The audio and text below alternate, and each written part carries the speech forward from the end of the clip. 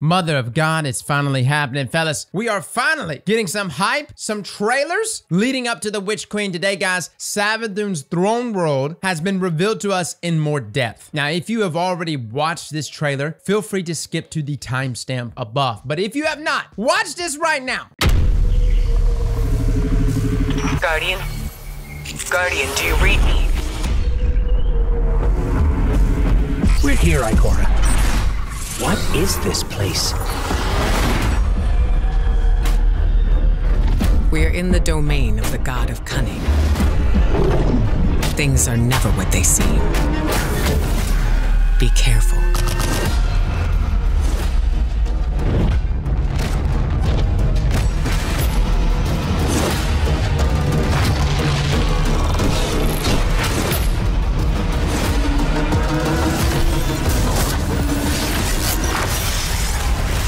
Tell me, O honored guest.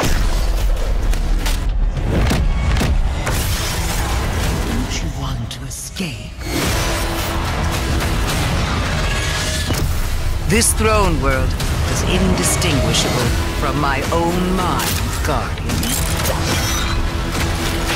Every step taken, every bullet fired, I keep and count them all.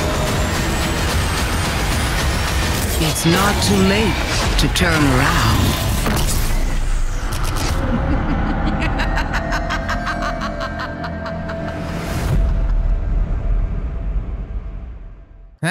All right, so before we get too deep into the trailer, I want to bring up the pre-order bonus that was revealed to us. And maybe this was already revealed before, but I have not seen it until now. And that's this exotic SMG called Aztecross. Now, I think we've already seen that there was going to be an exotic SMG, but we didn't know the name of it. Interesting enough, Aztecross means related to the bones. And Hive is all about some bones, right? Damn horny bastards! But we also got an emote and a ghost with some Hive hieroglyphics. With that being said, let's break down this trailer, fellas. First, the throne world. Now, it appears there's gonna be multiple layers to this throne world, or at least that's what I'm speculating. And in terms of pure scope, honestly, I'm starting to think that the throne world here is gonna be probably one of the biggest destinations we've ever gotten. Now, at 18 seconds, I just gotta pause this screen right here, right? Look at that glaive. Does that thing not look aggressive? Also, the armor pieces for Witch Queen look so good to me. I have no idea. I know that it looks like a hand cannon there in front of us.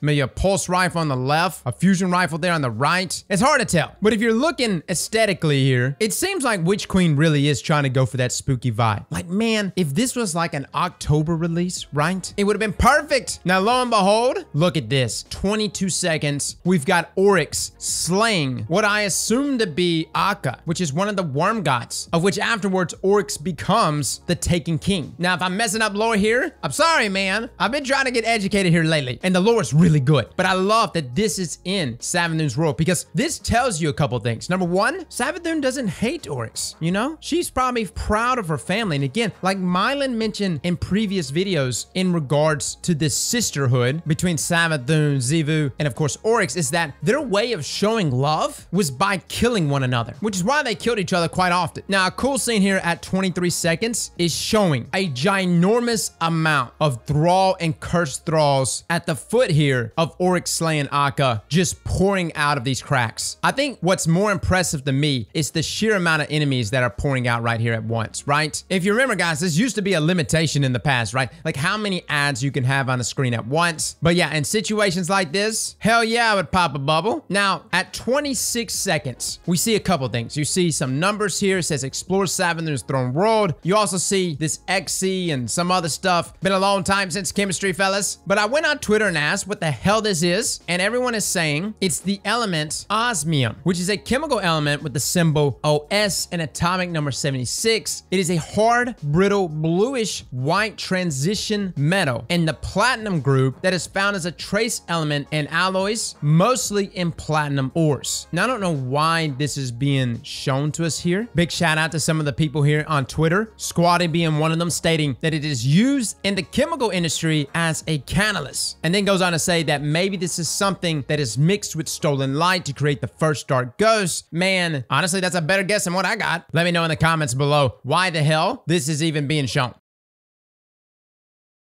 Now, moving on in the trailer, at like 27 seconds, you see the frames flip a bunch, and it shows Savathun's throne world, and then it shows like the swampy portion, right? And then it shows what looks to be like the inside of Rasputin. Anybody else getting like Warmind vibes from this, right? Actually, the more I look at it, I actually think it might be the pyramid ships. I don't know. And then we see that code yet again, expose her lies, osmium, and then it shows our Titan doing something we don't see Titans do often. And I think he's thinking, or maybe he's just trying to expose some stuff. Now it says take back the light. Now we speculate we're not actually just gonna be handed Void 3.0, but instead Savathun's gonna take it, she's gonna amp that stuff, and then we're gonna take it from her. And then boom, we've got Void 3.0. Now at 40 seconds, something happens here that I have never seen before. Boom. Our Defender Titan just straight up slammed his shield down and stopped the super coming at him. Now, we know Defender Titan is making a return. I know we kind of got it in the game right now, but it's like tied into Sentinel's tree. Coming in Void 3.0, it'll be separated. And by the way, if you have not checked out our Void 3.0 video on Void Walkers, feel free to check it out. We just kind of go back and look at some of the Destiny 1 abilities and the Void abilities found on the Void Walker subclass, and pretty much go over what we hope to see in Void 3.0. Defenders are definitely one we're going to look at next. But that ability right there, where he slams the shield down, I'm wondering if this is just going to be a way to completely cancel out other supers. Now, it zooms in, and it looks like a barricade is being put up as he's slamming down. So maybe it's not part of the super, but maybe a super barricade. Maybe it's a thicker, longer, girthier barricade tied to the Defender class. Now, moving on, we see Savathun looking sexy as usual. Those 3 eyes, right?